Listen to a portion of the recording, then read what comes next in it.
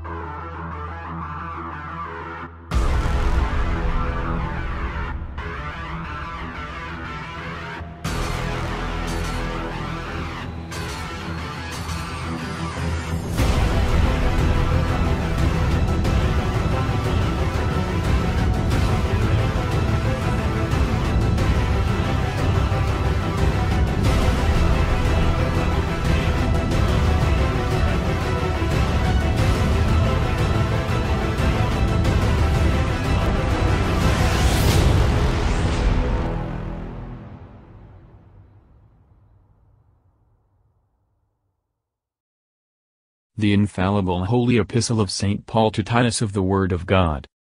What kind of men he is to ordain priests. Some men are to be sharply rebuked. Paul, a servant of God, and an apostle of Jesus Christ, according to the faith of the elect of God and the acknowledging of the truth, which is according to godliness, unto the hope of life everlasting, which God, who lieth not, hath promised before the times of the world, but hath in due times manifested his word in preaching, which is committed to me according to the commandment of God our Saviour, to Titus my beloved son, according to the common faith, grace and peace from God the Father, and from Christ Jesus our Saviour. For this cause I left thee in Crete, that thou shouldest set in order the things that are wanting, and shouldest ordain priests in every city, as I also appointed thee. If any be without crime, the husband of one wife, having faithful children, not accused of riot, or unruly. For a bishop must be without crime, as the steward of God, not proud, not subject to anger, not given to wine, no striker, not greedy of filthy lucre, but given to hospitality, gentle, sober, just, holy, continent, embracing that faithful word which is according to doctrine, that he may be able to exhort in sound doctrine, and to convince the gainsayers. For there are also many disobedient, vain talkers, and seducers, especially they who are of the circumcision, who must be reproved, who subvert whole houses, teaching things which they ought not, for filthy lucre's sake. One of them, a prophet of their own, said, the Cretans are always liars, evil beasts, slothful bellies. This testimony is true. Wherefore rebuke them sharply, that they may be sound in the faith, not giving heed to Jewish fables and commandments of men, who turn themselves away from the truth.